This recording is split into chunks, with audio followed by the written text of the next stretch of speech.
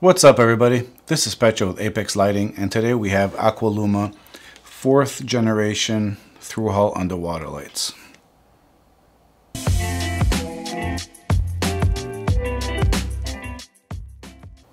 Alright, so this is going to be a brief video just showing you the difference between the different types of Aqualuma Thru-Hull underwater lights. These are the 4th generation, which are the current generation of Aqualuma's underwater lights.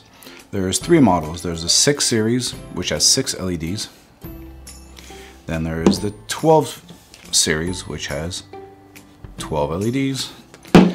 And the 18 series, which you figured out, has 18 LEDs. The 6 series, check my cheat sheet, it draws 12 watts and puts out 700-ish lumens.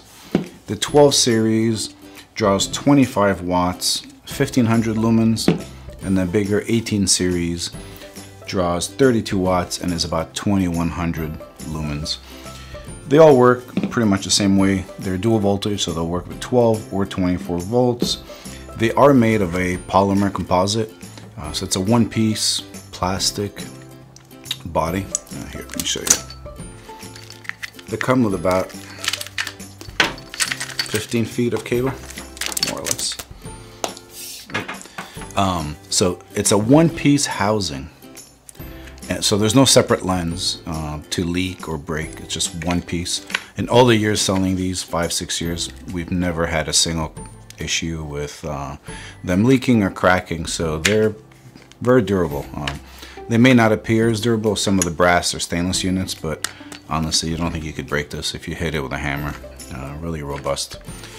To service it, another nice thing is that if you have older generations, the generation 2 or 3, and it failed or you wanted to upgrade, you could just upgrade the internal components. There's 2 sizes. The smaller ones are going to be 2 3/8 diameter, so you'll probably have a hole. It's about 2.5 inch in the hole. And the bigger units that have a 3-inch cutout. So if you need to just upgrade your internals, just measure the size of your opening, and then we can sell you just the internals at a reduced cost. All right. While I have it apart, let me show you here.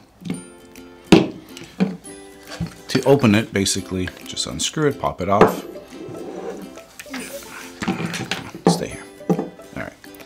And then you're gonna pull the LED board out.